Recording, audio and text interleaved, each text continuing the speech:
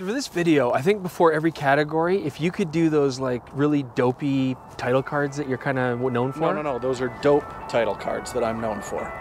No, I'm pretty sure I meant dopey, you know, like the one that everybody knows you for, all the silly, dumb title cards.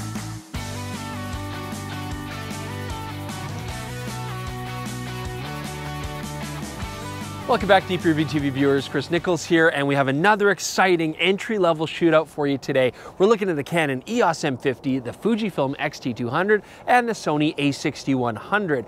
Now we're coming to you from Pierce State Park. This is actually where we tried to do our last shootout video, but we got rained out and chased away. But Jordan and I, we're not quitters. When we get knocked down, we get up again. You're never gonna keep us down. And so we're now here at Pierce State Park, and it is not beautiful springtime like it was last time, it's winter time. Did you know that birds in Alberta actually migrate for the winter, not because of the cold, but because of the disgusting view? Without further ado, let's get started on our shootout. So to kick things off, our first category is going to be handling. No, like lower. Oh, keyframe it properly. Handling, there we go. Now in third place, I'm going to give it to the Sony a6100 because this camera really hasn't changed its design in any major way since the a6000. And I get it. I mean, that's a super popular camera for Sony. It is a very usable design, but it's minimalistic, it's Spartan, not particularly comfortable to hold. And I just think we should be seeing some major innovations. We have had many versions of the a6000 camera, and it still keeps looking the same. They don't want to rock the boat, I get it. The menu systems are still complicated, even though you do have the My Menu system. And the Sony A7 series, their full frame models, those have been getting regular updates, making them more ergonomic, better handling, a little bit nicer to look at, but here we still have the same old design. In second place, we've got, what? A Fuji? But Chris, they're always the most attractive cameras. And I will grant that from a distance, this camera does look beautiful. But the X-T200, despite being very light and having fantastic customizable dials, I still cannot help but feel like the camera gives you a very sort of cheap, toy-like effect when you're holding it in your hand.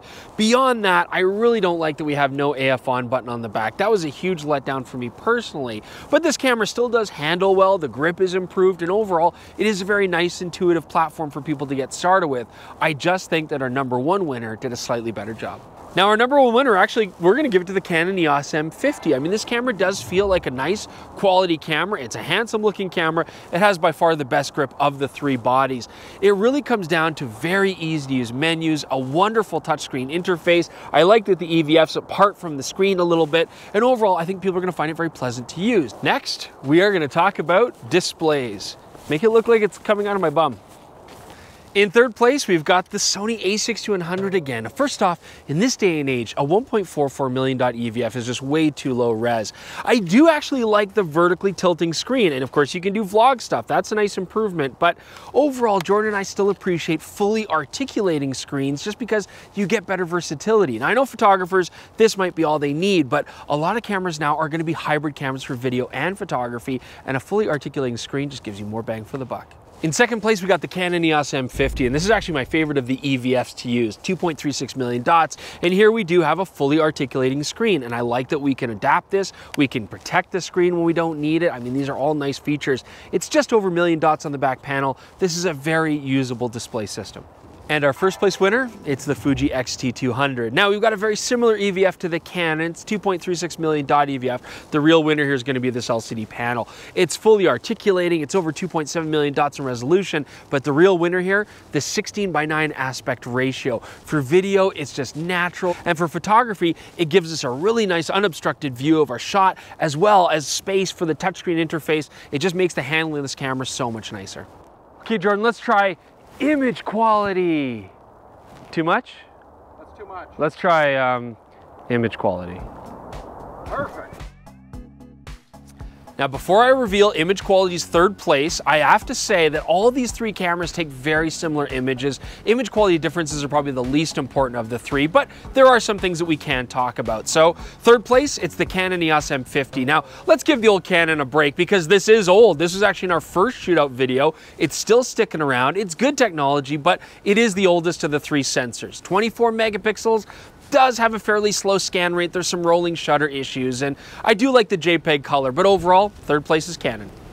All right, our second place winner, it's gonna be the Sony a6100. Now this is a newer sensor than Canon EOS M50, and that shows when it comes to high ISO quality. However, again, we're talking very minor differences, and it gets very subjective on which one's color you like better.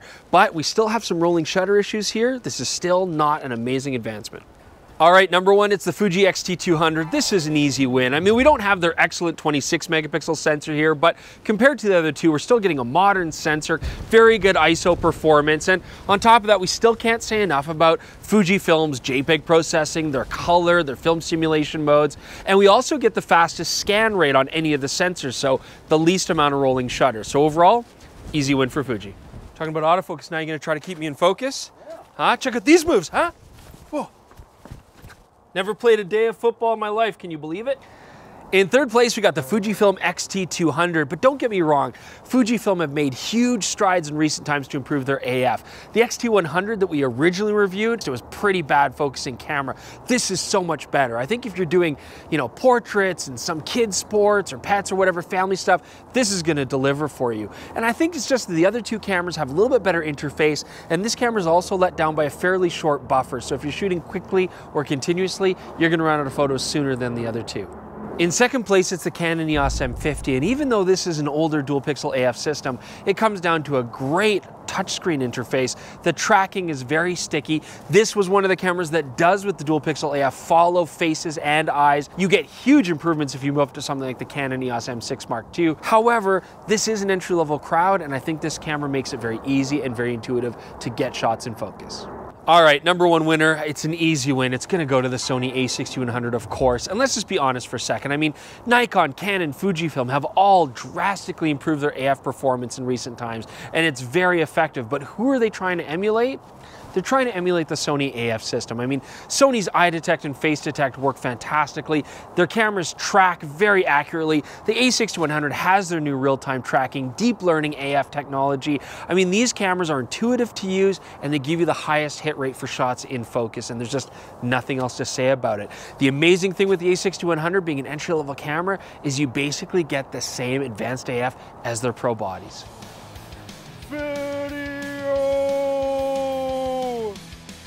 In third place is the Canon M50. Now, I do love Canon's dual pixel autofocus, though this is an older version, so it's very accurate, but not terribly fast. But the big drawback here, if we switch this thing to 4K, we've got a huge crop and we lose our dual pixel autofocus. So it's a capable 1080p camera, but the other two are great 4K cameras. In second place, we got the Sony a6100, and here you're getting very usable 4K recording quality on it, and you've got the best autofocus of the three cameras. So if you're shooting sports, wildlife, documentary stuff where you need that reliable autofocus, this would be my first choice. There are still some real downsides though. We've got pretty severe rolling shutter with this, and we don't have a fully articulating screen, just this tilty screen. If you put a microphone accessory or anything like that on the hot shoe, it's gonna block your display. It's not a great design. Number one, I gotta give it to the Fuji X-T200 for video. As Chris mentioned, we get a beautiful 16:9 flippy screen on there, perfect for video recording. But honestly, a lot of the time I find that the audio is more important than the video quality. First of all, you get a 3.5mm mic jack, but also you can use the USB-C port to connect headphones to it and actually monitor your audio while you're shooting. On top of that, we still get beautiful 4K quality and some nice slow-mo recording. This is my top pick if you're looking for a video hybrid device. Lenses. In third place, it's going to be the Sony E-mount system of lenses. Now, this does come with a big caveat. First off, there's lots of third-party support, and Sony do make some excellent, very expensive, but very professional E-mount lenses that you could absolutely put on this camera without adapters. The reason why this is in third place though is that this is really an entry-level buyer's guide, and for people in the entry level, they want good but affordable lenses. And the fact is, Sony has not really supported that realm very well at all. In second place, we've got the Canon EOS M system of lenses, and this is the exact opposite situation of the Sony system. If you want expensive, high-quality lenses, you have to look at maybe getting an adapter and using Canon EF lenses, and there's not much third-party support for this system. However, we are talking about an entry-level video, and Canon has actually absolutely supported the affordable, good-quality lenses for users just starting out. This 15-45 kit lens, for example, is way better than the Sony's kit lens, their 16-50. You've got excellent small primes, very nice zooms, and they all feel well made, well built, and they perform well optically. And in first place, Fujifilm continued to dominate in this regard of having the best lenses and the most lenses available. The fact is you can have your cake and eat it too, but let's just address one of the elephants in the room. You don't have a lot of third-party lens support. In fact, you have almost none, but I would argue that that is because there's never been a need for it. It's hard for those guys to come in and compete with a company who makes very affordable zooms, affordable primes like the 35mm f2, kit lenses which are often better than some of the pro lenses the other manufacturers make, and yet you have room to grow when you're ready for professional work. 56mm 1.2 portrait lens, 50 to 140 2.8 zooms, 200mm f2s. I mean, you've got so many options if you get into this lens system. It's conclusion time, and I think the first thing I'm going to say right off the bat, you know, this competition is a lot like kids' sports nowadays. There's no real losers. Any of these systems could work very well for many different applications, and they're very similar to each other.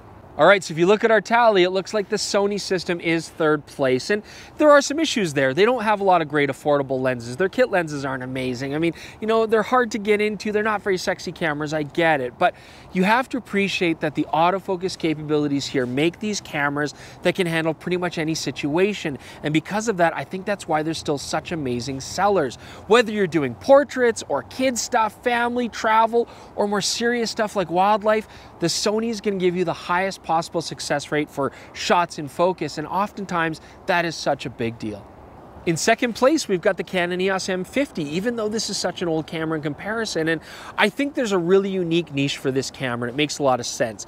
If you're an entry-level photographer that knows that you just want to keep things simple, you're not going to look at buying crazy expensive lenses. You don't want to get into really difficult kinds of photography. You know, you just want something that takes great images, has an easy-to-use interface, is going to make sense when you pick it up, and has a really nice look and feel of quality to it. This camera makes a lot of sense. It's overall affordable, it's capable, it's versatile, and it's perfect if you want to keep things simple. And in first place, we've got the Fujifilm X-T200, but this is a very interesting story because when we looked at our last shootout video, it was the X-T100 that won the most categories, but honestly, we could not recommend it because major important things like the video quality in 4K and the autofocus were frankly quite abysmal. But here now, Fujifilm has a well-deserved win because those two very issues have been fixed here. We've got great autofocusing capability, excellent video capabilities, and yet still everything that made the X-T100 such a good camera. Customizability, a sexy body, great kit lenses, very extensive line of lenses that you can grow into. So this time around, I think we can absolutely recommend that the Fujifilm X-T200 is the best of the bunch when it comes to overall capabilities. And if you're looking for a classic photo and video hybrid, this is also the best of the bunch. Hope you guys found that this roundup was useful. Please do leave comments below on what your thoughts are. Check out our Instagram and our Twitter feeds as well. Click that subscribe button above. Please do that for us. And go to dpreview.com. You can see full reviews on all three of these cameras. Check out our other videos where we did talk about the X-T200 and the Sony a6100. Thanks so much for joining us.